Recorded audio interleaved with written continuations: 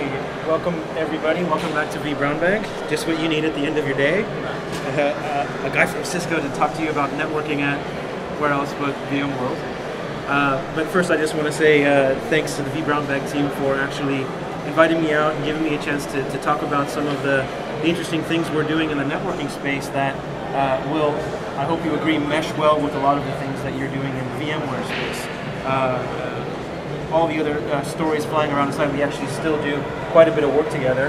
And the stuff I want to show you today has to do with a relatively new networking platform called Nexus 9K. I'll try to keep the marketing to a minimum. I am an engineer by trade. My heart of hearts, my core is an engineer. I grew up building and troubleshooting data centers long before Cisco, so I have quite a bit of experience getting my hands dirty. But I've been with Cisco for the last 10 years now. I'm based in Europe. I'm living in Amsterdam, fantastic city. Yeah, last 10 years I've been with Cisco, and where do I work? I work for what we call EMEA Networks business unit. So if you care, that's the business unit that actually makes the Nexus 9K, and something else that I'm hoping that you have heard at least mention of, something that we call ACI, or application-centric infrastructure. So without further ado, let's actually get going. So as my colleague Lauren asked me to do this presentation, I thought, a Cisco guy at VMworld, most of the audience probably didn't come to hear Cisco talk. You didn't pay good money to hear Cisco talk. If you did, I could get a refund for you, I promise. I'm just kidding. So I thought, how could I grab some attention? How could I at least keep it fun and interesting and not so much blah blah marketing stuff that you've probably seen a million times. So I thought, use cultural references, right? Cultural references can get people interested. So I came up with my attention grabber, so to speak. That attention grabber is to start with a question. So the question is, and if you hopefully you're interesting enough to follow along about how I arrived at this question, is what do Star Trek, the Princess Bride movie, and Top Gear all have in common? Well, if you stay around with me for the next 20 or so minutes, I'll actually answer that question. So let's actually jump into it. I just want to first kind of lay a little bit of the groundwork to talk about some trends that we're seeing in the data center, and largely these trends are being driven by you, the VMware admins, because if you go back in history, not too long ago, but far enough, you'll find that, I think we all agree, VMware dramatically changed the whole data center landscape, how we build data centers, how we build networks, all the orchestration and management. I mean, it changed everything. It turned everything upside down. So, fantastic technology that rightfully has huge market share, very popular, which is why we have nice events like this. But if you look at the infrastructure foundation that all the virtualization runs on, you see a couple of trends. And I think the first big trend is the fact that any server you buy today is going to come with 10 gig LAN motherboard. I mean, it's just a fact of life. The ports get cheaper, they become more commonplace, and they ultimately become the de facto standard. So any x86 server you buy today from any vendor that you like, including Cisco UCS, will pretty much come with 10 gig, right? So if you have 10 gig at your server, you need lots of 10 gig access ports in your switches.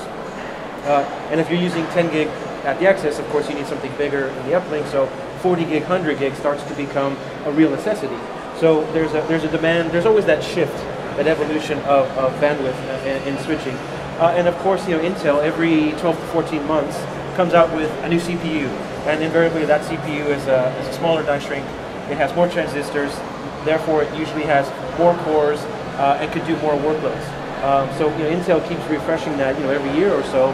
So it's actually driving the second trend, and that is, if I have a powerful server with lots of CPU, lots of memory, lots of bandwidth, what does that mean as a VM admin? Well, that means I can put more VMs per physical server. That's a good thing, right? So, even this number here, I was looking at that number, and I was talking to a few server admin friends of mine, and even 24 today is probably a bit low. Maybe that number is a little bit dated, because I'm starting to see, depending on workload and type of application, that number is probably much higher even now, and continues to rise. The other change in the data center, and again, largely driven by virtualization technologies, is the nature of traffic flows. So, used to be, Cisco, if you've been anywhere around Cisco for the last 20 years, we've been preaching this three-tier network architecture, this core distribution access, right? And for 20 years, we've been we've been embracing that. And it's not a bad model, but it's a model that's designed for a different time. It's really a model that is optimized for what we call north-south traffic. So you have some guy outside of the data center going across a WAN link with a request into an application server or database server. Some amount of work gets done and the result gets sent back out across the WAN. That's normally north-south. That used to be the prevalent form of traffic for that 20 years. But things have changed in the last handful of years, where now we find that the vast majority of traffic is now what we call east-west. So you have easy examples like vMotion is an east-west kind of traffic pattern. You have application workloads that are multiple tiers. So a web server might need to talk back to an application server to actually do some useful work, and that application server has to talk to a database server, and lots of east-west traffic happens in between. So this trend is driving changes in the data center. So really, to get to the point, long story, is how is Cisco responding to the changes that virtualization technology is bringing to the data center, and how can we make it better? Or because this is a VMware specific crowd, how can I make VMware run as best as we possibly can on the necessary infrastructure that it runs on? So we have something called Nexus 9K, and I swear to you this is my last marketing slide. I'll try to give you something much more practical because, again, I said I'm an engineer at heart and I don't want to lie. Lauren would disagree or disapprove. So basically, Nexus 9K is a new product line for us. A couple of years, about a year and a half or so ago. It's basically answering those trends that I just laid out in the slide before. So a nice 10 gig network, 40 gig uplinks, ultimately 100 gig uplinks. It's all line rate, non-blocking, all the kind of stuff that you want to have in your underlay, because whatever virtualization technology you're running in your compute, you're going to need a capable network to actually transport that traffic. I don't care if it's just straight VMware or NSX or something else, you need a capable underlay. So one other thing that's interesting about the 9K is we can do things in hardware for best performance. So VXLAN and hardware. So if you're doing anything with something like NSX, you're probably already starting to get familiar with overlays and the possibilities that we can now bring with stuff like VXLAN. And the fact that we can actually do it in hardware is going to give you a nice performance boost in your underlay. There's this other thing at the end that I call the 4 Ps, and I know it's really marketing and I kind of cringe, but it's easy to remember, 5 Ps, 5 Ps. What are the Ps, right? So I'm not going to go through all of those in detail because that would absolutely put you to sleep. But if you just kind of go down, we talked about performance, 10 gig, 40 gig, line rate, VXLAN and hardware, all the support that you need in terms of routing protocols and features that you would have in a data center switch, right? We did some third-party testing as well that kind of validates that, hey, you're going to have to buy this underlay from somebody. Why would you pick Cisco over somebody else? Well, these are the kind of reasons that might capture your interest. So performance is there. Price. Now, the skeptic in me always jumps up when I hear price and Cisco because, well, I should take off my Cisco badge when I say this, and it is being recorded. We're not known for being the lowest cost vendor in the room. We usually come in with what we think is a cool technology, and because it adds a lot of value, we think we can get a premium or command a premium. And usually that works out. I mean, if you get any work with UCS, you saw that kind of play out. But you'll be surprised to say, and I swear I'm not lying, I bet my CCIE on this, we're actually among the lowest cost, if not the lowest cost 10 gig, 40 gig switch vendor today. Cisco is, and I'm not joking. No smile on my face. I'm not joking. We actually have a really good price. So I mean, it's one of those things where you're asking yourself, I'm designing a new data center. I need to choose something. What are the compelling reasons for me to go this way or that way? And if it does everything at line rate with performance in hardware and it's cheaper than everything else, I mean, why not, right? Port density, I think that speaks for itself. Lots of cheap 10 gig ports, lots of 40 gig uplinks. Big deal. Power. It's not one of those sexy topics when you talk to teams, but if you look at a data center budget, if you're the guy who's paying the bills, you're probably looking at 25-30% of your budget is just going to power and cooling. And I say, it's not really sexy. The facilities guys get all excited, but nobody else does. But I'm thinking if I can give you a platform that does what you need and it actually costs you less to run, in terms of power and cooling costs, that might be a way to save your budget and spend it on the other cool technology that you really like. Like something, like vRealize or some kind of automation technology. The last one, programmable, and I'm going to say that word a lot of times from this point forward, programmable. That's what the rest of my time will be spent on, because I wanted to talk about some of the really cool things we've done recently that bring a whole new set of tools and capabilities to server admins, to VMware admins that we never had before. I mean, Cisco has really moved out of the dark ages of plain old CLI, and we've done a lot of things under that programmable head. Now, if you're a skeptic like me, your internal Inigo Montoya pops up in your head, and you say, programmable, you keep using that word. And of course, if you've seen the movie Princess Bride, you know, you keep using that word. I don't think it means what you think it means, right? It's because Cisco, again, not known for being open, programmable, flexible with just about anything in the open source community. Well, good news here is absolutely that is changing. So we have our first cultural reference here.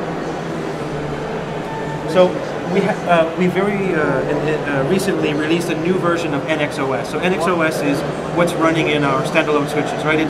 NXOS has been around for eight years or so. So it's very well known in the industry. So if you're a VMware admin but don't really do the network stuff, your network guys will know NXOS if you have Cisco. Well, we have a version called Open NXOS. So what we're really doing is taking NXOS and pulling the covers back and actually exposing all of the innards to you through things like APIs and programmatic tools. And I'll go very briefly through each one of these categories. But you know, on a slide it looks busy and kind of boring, but when you start to think about what you can do now in an open programmatic model, I hope you'll actually be impressed. So if we look at the first one, bootstrap and provisioning, okay, not terribly exciting, but your server admins are probably already doing and have been doing for years things like Pixie boot to boot up the server, get the OS or get the operating system up, and then pull a config for that device, right? So it's a process that you likely already know about very well. Well, now you can actually bring or extend that process out to your network infrastructure.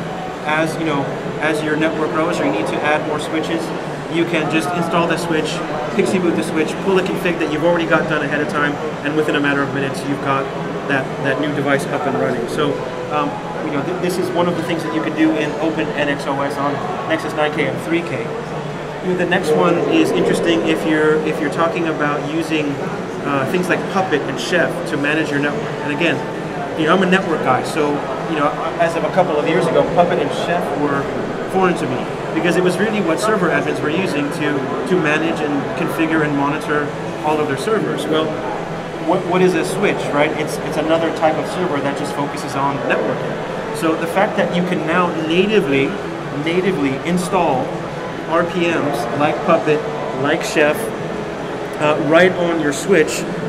You could install like a Nagios agent right on your switch for monitoring. I mean, all of these types of tools that you're likely already familiar with in other parts of your environment, you can now homogenize and bring it to your network environment as well. So no longer do you have this server guys over here, network guys over here, two different universes, different sets of tools, different processes. We can start to bring those teams together in that kind of DevOps kind of thinking of tools that we already know and use for the servers, we can now use for our network switches as well. The third one is open interfaces. And I don't know if you have any programmers in the house, but we have a bash shell right on the switch, right? So if you're doing shell scripting or you're using commands that are familiar to you in a bash type of environment, you can now do that on a switch. So what do I mean? I mean, if you're doing something in Linux, in bash, you're doing things like ifconfig, or you're doing IP route, or you're doing utilities like TCP dump so that you can sniff traffic. Well, now the fact that we have basically a bash shell right on the switch, you can use all of those tools as if it were a Linux box, right? So now you're managing your network devices exactly like you manage your Linux boxes as well. So again, unifying the procedures, using common tools, making life generally better, faster, and yeah. So the fourth one is adaptable NXOS, right? So earlier I said you could install RPMs and agents on your switches directly now. What if there's something that you want to do but there isn't an agent written? There's no commercial option or open source option. And you say, well, in our environment, we like to roll our own. We want to do our own sorts of scripts and agents. So in order for you to do that, we've provided an SDK right on the switch as well. So not only can you write your scripts, but you can make and build your own packages and test them and distribute them across your Nexus 9K, 3K. So again, lots of flexibility and choices where you are not married to the sort of antiquated CLI that Cisco's given us. You can now start to use all of the things that you've been using, scripting tools, agents, etc., etc. The next one is my absolute favorite, and I'll spend a little bit more time showing you a practical example as well. So we actually have something called NX API. So this is doing a couple things for you. It's giving you a native Python shell right on your switch. So if you are a scripter, and Python seems to be, the most popular scripting language for data center configuration and monitoring, you have a native Python shell right on the script. So any scripts you have right now, you can run them right on your switch. Not only that, with NX API will allow you to write a script and actually make an HTTP call to any number of Nexus 3K, 9K, actually pretty much any Nexus switch today with the latest code, and actually have a script go out and talk to all of those devices all at once through your script and either collect information or configure things through a programmatic model.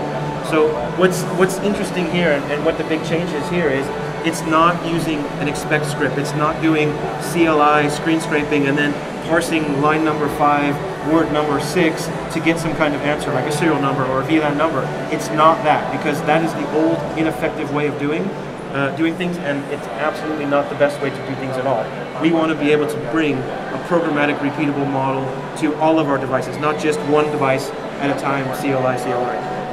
So I'm going to talk a little bit about more of that in the slides. I'm actually going to show you a really cool tool, something that you can actually use right now if you have any Nexus switch with pretty much the latest code that you can download. And the last one is we are also publicly supporting agents. You can go to the marketplaces of Chef and Puppet and download the proper agents from them in their generic form. But maybe you actually want to extend the capabilities of those agents because there's something unique in your environment that you want to do with those agents. Well, you can actually extend and add on. We have a community on GitHub as well that is a good source for ideas and tips and ways to make the most of that as well. And finally, and this is really not new news, but it's a reminder, if you're looking at anything in the OpenStack space, we are supporting the ML2 plugin as well as the Neutron plugin. So if you're doing any kind of cloud building with OpenStack as your framework, the Nexus 9K, 3K is going to be a nice fit within that. So getting all past that, the example that I thought was the coolest, because I'm a network guy, right? I'm not a programmer. I don't know how to script, but all the stuff that's changing so fast in the data center that I find myself becoming a scripter, becoming a programmer. So the other day I was actually learning Power CLI for my vCenter server in my environment, because I do a lot of work with vCenter and ACI, and I always blow up my lab and I want to restart it and rebuild it. So I've been writing some scripts to kind of do some cleanup in vCenter with Power CLI. So I'm getting pretty good at PowerShell commandlets and things. But there's a couple of other things that I'm starting to get involved with, and one of those is Python. So as I said, I'm not a programmer. I have the programming skills of a 5-year-old from 1972. That just goes to show you that this is not a skill I have. But all of this work that we're doing in OpenNXS are bringing lots of easy-to-consume tools for people who are experts, people who are intermediate, people who are absolute programming beginners like me. And I was actually amazed that I could do all of this stuff. And I'll actually show you the screenshot of the example. So what is it? We basically took NXOS and we put it into an object model, right? So everything in NXOS is an object that has an attribute, and those objects, of course, have relationships. What we can do is we can make an HTTP call through this API and get the value of an object, or set the value of an object through this structured programmatic approach. And the input is JSON. So it's a structured object-based format. So the example here is, I remember years ago, probably more years than I want to admit, I used to be a network admin and for Broadcom, in fact, and we had 3 data centers. We had about 30 sites around the world, so we had hundreds of switches and routers and devices. And we had a situation where we had a security incident, let's say, and we needed to change the SNMP read-write string and the enable password on all of our devices. So we had a mix of models, we had a mix of iOS and NXOS, and then I remember we had to go through like 500 devices, and the first time we did it, it was a manual process, and it sucked. It took us weeks to actually go through, and if we forgot even one device, we left a gaping security hole in our network. So we thought, man, we never want to go through this again. So how can we make it better? So my boss at the time, who was pretty good with scripting, says, I'll write a script. I'll write a script. It'll be magical. It'll be beautiful. We'll take care. If this ever happens again, it'll be beautiful. So he spent a couple of months, writing a script, testing the script. It was basically an expect script and screen scraping, and he would get it all. And after about 3-4 months of development time and testing, he finally goes, the script is ready. Let's run it. So we ran it. It worked. A couple of problems, we fixed them, and life was good. And then we upgraded the code on a couple of the devices, and it broke the scripts. Cisco likes to do that, right? So maybe the serial number output line is no longer on line 5, it's on line 6, because we added a copyright 2015 line or something. So the script would keep breaking. Every time we upgraded code, the script would break. And it became so much maintenance that the script became basically useless, right? That's the old way of doing it. So with NX API, now that everything's an object, who cares if Cisco makes a change in how it's displayed or written out? The object is the object is the object. When you make that call, you call the object, and it always is that object. So if things change, it's not going to break your script, right? The other important thing is it's repeatable, right? I can build the script once, feed, say, a list of IPs of all of my switches into it, and have the script go out and log into each one and do all of this stuff, automated. So now if I go back to my use case, 500 devices, different devices with different code. If I had NX API, I could have probably written a 6 or 7 line script, even me, being the non-scripter, that would have changed the SNMP read-write string, changed the enable password, and done it in less than 5 minutes. Right? That's the kind of improvements that we're talking about here. And of course, I said it's in structured XML or JSON mode. So let me give you a screenshot of this. I wish I had, I could do a live demo for you, because I can actually prove that me, non-scripting Joe, can actually script. So if you look really closely at the screen, you'll see that we've got something called the NX API Developer Sandbox. So this is running resident on your Nexus switch, as long as you have the latest code, right? You turn it on by doing feature NX API and NX API Sandbox, and then you simply point a web browser to your switch, and you get this. It's a sandbox to play in. So here's the cool thing about it, right? I know CLI, I know NXOS really well. I've been doing it for far longer than I care to admit. You type in your iOS, or in this case NXOS command here, show interface brief, right?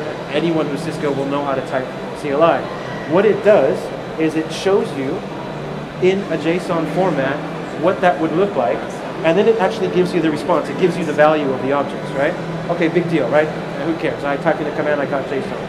But here's where this turned me into a scripting genius, I guess you could say. Not really, but you can click on the Python button right here, and it will actually generate the Python script for you. So I don't know how to write Python, but what I do know how to do really well is copy and paste. So I was playing just last night in my hotel room, because I thought, hey, if I can do this, right, anybody can do this. So I wrote, I was setting the NTP servers of my switch. So I used the sandbox, I got my little Python scripts, I went into Python idle, I pasted it in there, put in the IP address of my switch, and I pushed it, and it worked. It worked. I was like, wow, that was like 5 minutes worth of work. I'm a programmer now, so maybe I should get a raise. Kidding, Joe? Kidding. But the point is you have this right now. It's a free tool in your switch right now. You have a web browser, point it to your switch, and go to town. So this is now starting to bring a whole new set of rich and powerful tools that allow you to manage your network devices like you manage your servers, like you manage your vCenter environment if you're using things like Python as well. So you're probably, again, thinking, I'm a skeptic, you're a skeptic, you're probably thinking, yeah, this really sounds great, Joe, programming this, API, that, objects, but really, why do I care? What does it mean to me? So to answer that question, we have our second cultural reference. We'll ask Captain Picard. So the other day I was watching Star Trek Next Generation, and in the episode, like a lot of them, Picard goes into his ready room, and he goes over to the wall, and what does he say? What does he say? He says, tea. Earl Grey, hot, right? And immediately, in seconds, it's synthesized right in front of him, right? And I got to thinking, that's kind of what we've been promising with cloud, right? I want something, and here's the way I want it, and give it to me right now. Because if you can't give it to me right now, then what's the point? So I thought, what it must have been like for Captain Kirk in the old Enterprise, right? He wants a cup of tea, Earl Grey hot, so he's got to call down to the galley on his communicator and say, I want some tea, bring it. And then the cook in the galley's got to put the tea on and boil the water and get the tea out, steep it, and he's got to get somebody to actually take it up to his ready room, right? By that time, the Klingons are already attacking, or the tea's gone cold, and nobody needs it anymore, right? So that's the old way of doing things. We need the fast, next generation, I guess, way of doing things here, and that's what all of this programming ability and this stuff is doing. Is it's allowing you to bring your networking devices out of the Stone Age and into the cloud. So now you can start doing automation, orchestration, and extend that out to your, to your networking infrastructure as well. So we have a road to SDN, but I'm out of time. But what I'm saying is you have a lot of choices. You have tools that you can do it yourself. You can roll your own, which a lot of service providers like to do. You can start doing third-party controllers. Why not? It's programmable, right? Or you can look at something like if you wanted the whole kit as a unified system, you can look at something like ACI. Now this talk isn't about ACI, but what I'm saying is you have a couple of choices here. So I didn't mention it before, but Nexus 9K can run in 2 modes, right? NXOS standalone mode, which is what I've been talking about, and ACI mode. So I won't talk about ACI, but I did want to bring a brief warning about SDNs, and this is my last slide. So this is my top tier slide. So there's an inherent danger in overlays, right? Overlays are a good thing, but you have this danger of the overlay being completely unaware of what's happening in the underlay and completely disconnected. So my last slide is an example from Top Gear. So this is how I've brought in Top Gear into the mix. They did an episode where they said they're going to race their German compatriots. But to make it interesting, they said we're going to take a British car and stack another British car on top of it, and the Germans would do the same. But here's the twist. There's 2 drivers. The driver in the top only has steering control. The driver in the bottom only has throttle. And they have to race each other around the Formula 1 track. You can imagine the chaos and comedy that ensued, but that's kind of what's happening when you have a generic overlay that's not aware of what's happening in the underlay. You need to bring those 2 things together, and that's the type of stuff that Cisco's thinking about when we talk about Nexus 9K in standalone mode or ACI. So if you're thinking about running NSX, to us NSX is another application that can run really well on top of Nexus 9K or ACI. So I will gracefully bow out and say goodbye. If you have any interest in talking more, I'll be at the Cisco booth for half of tomorrow. You want to chat, you want to see some cool demos, you want to tell me I'm full of it, no problem, come on by and we'd be happy to talk. So thank you, and I believe that is the end of my presentation. Thank you, Lauren, thank you, vBrownbag, and thank you all viewers. Done.